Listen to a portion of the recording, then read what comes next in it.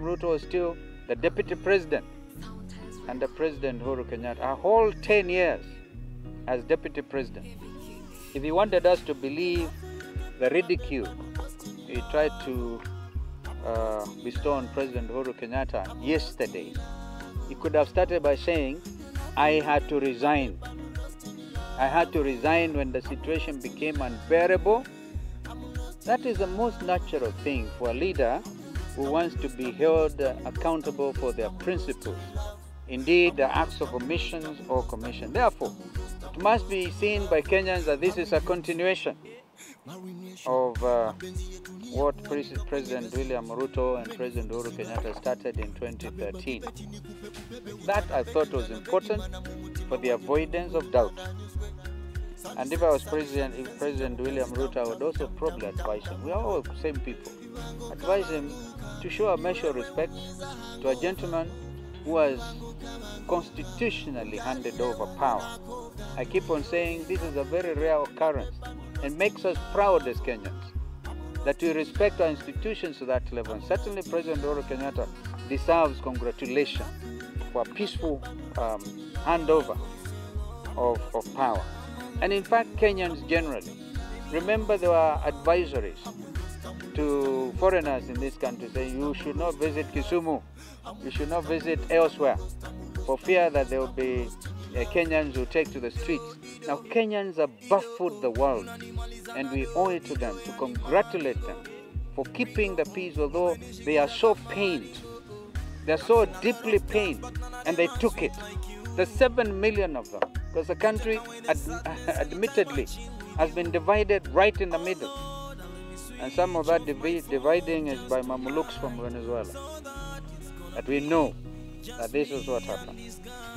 Therefore, our people have demonstrated to the world that all they're interested in is justice. They're not just stone throwers or people who abuse each other. They have demonstrated their true sense of Kenyan nationalism.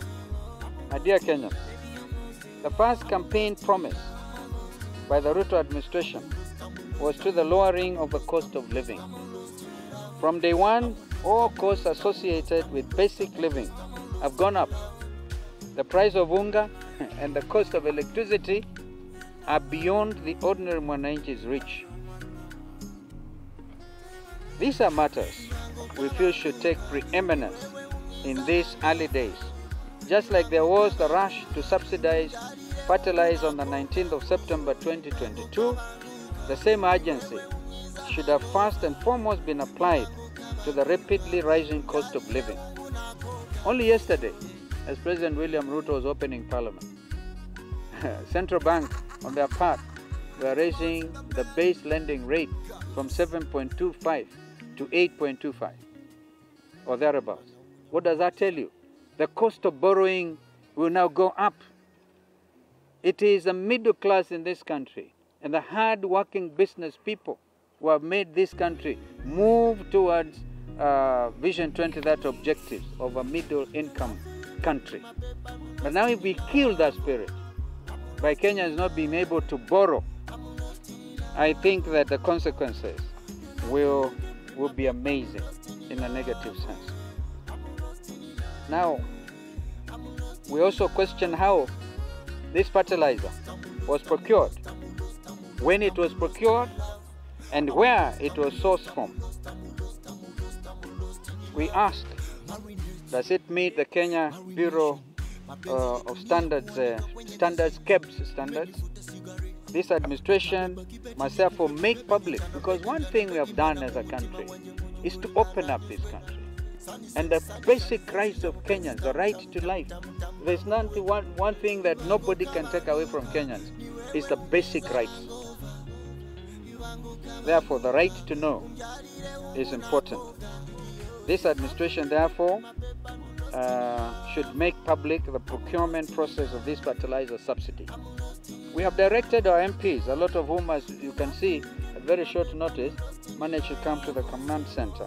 We have directed our MPs to commence an inquiry into the same.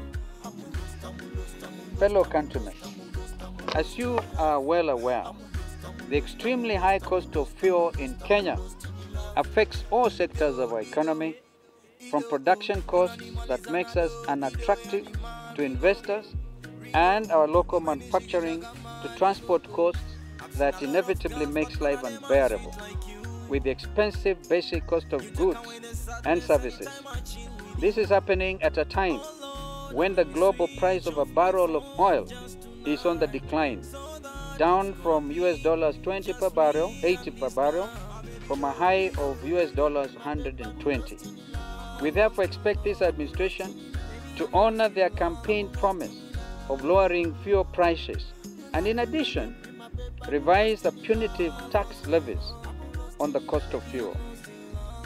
The Ruto administration's initiative of utilizing savings for development instead of borrowing is another camouflaged promissory note.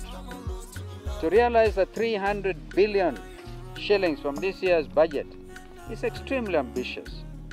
We wish to propose austerity measures such as the restructuring of the national debt and the recovering of public funds looted from 2013 to date.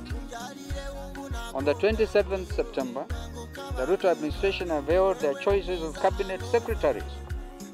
Of the total number, only 7 women were named, contrary to the campaign promise of a 50-50 cabinet. I hear there was an MOU to name from the clergy, members of the clergy, CS for religious affairs. Could be another breach of an MOU. Moreover, the selection of cabinet secretaries, some of whom have amazingly active criminal cases, is unquestionable. What are you asking our parliamentarians to do? Honestly, to go into the committees, compromise them with money here and money here, and actually approve people with criminal cases. If I was William Ruto, I would withdraw some of this immediately to avoid national shame and even international shame. This was not procedurally done on the basis of competencies and personal integrity. We shall direct our MPs to withhold approval of those who do not meet the Chapter 6 threshold of our Constitution. Finally, dear Kenyans and leaders assembled here, and you members of the Fourth Estate, on the back of this heavily contested election, the deficiencies that exist within the judicial and electoral systems needs to be immediately addressed.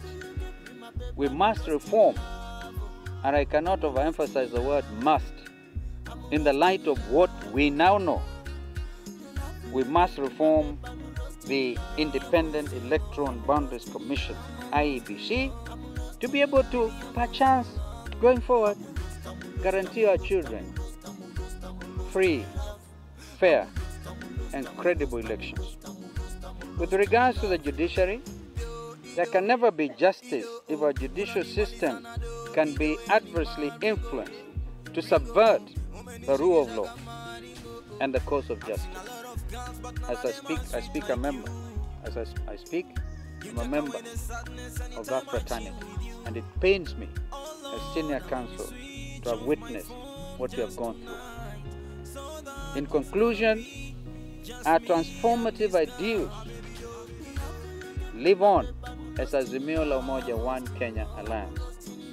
We are re-energized, we are revitalized, and indeed rejuvenated to ensure that the hopes and aspirations of the Kenyan people will be at the top of our agenda. Aluta continua. I am accompanied here by members of parliament, as I said, in excess of 20, who came in quickly.